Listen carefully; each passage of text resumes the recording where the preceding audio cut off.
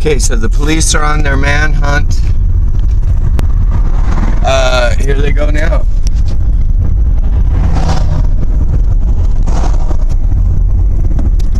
They're on the manhunt for the killer, and this is their home base, their command center.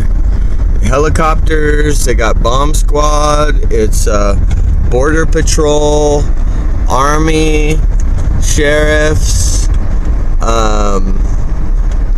trailers and trailers of ATVs and dune buggies.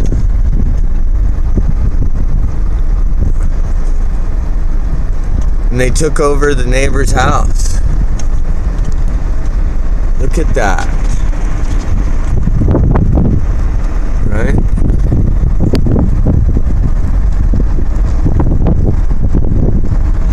Look at all the porta potties they have.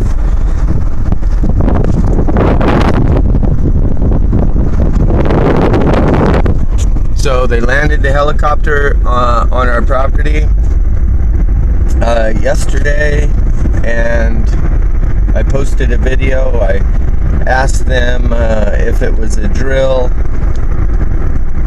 One of the deputies, which they were all deputized, I asked them, they were members of the army, they had the border patrol, sheriffs of course, and they're all through this valley.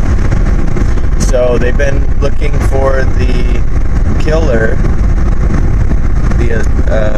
and the police shooter for 2 weeks now. And when I looked up police manhunt, it came back currently today. There's one in Louisiana, just like this, multi-agency task force, all working together with their night vision. So that was in Tennessee. There's one in Louisiana, and it's all the same. Police shooting, manhunt underway.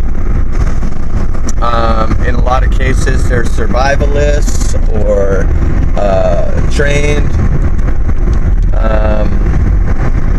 And so Missouri, there's one, Tennessee, Louisiana. If you just type in police manhunt on Google, it'll come back with all the current ones, and it's just odd that they're all the same scenario.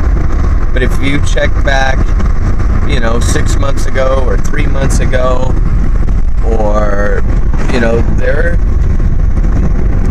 they're not having multi-agency task force searching the whole valley, going door to door. And look at the size of this valley. And that's what they were doing. They went door to door.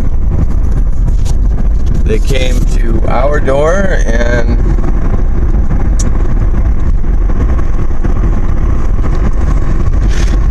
that's what they're doing. Anyway, I'll give you an update later.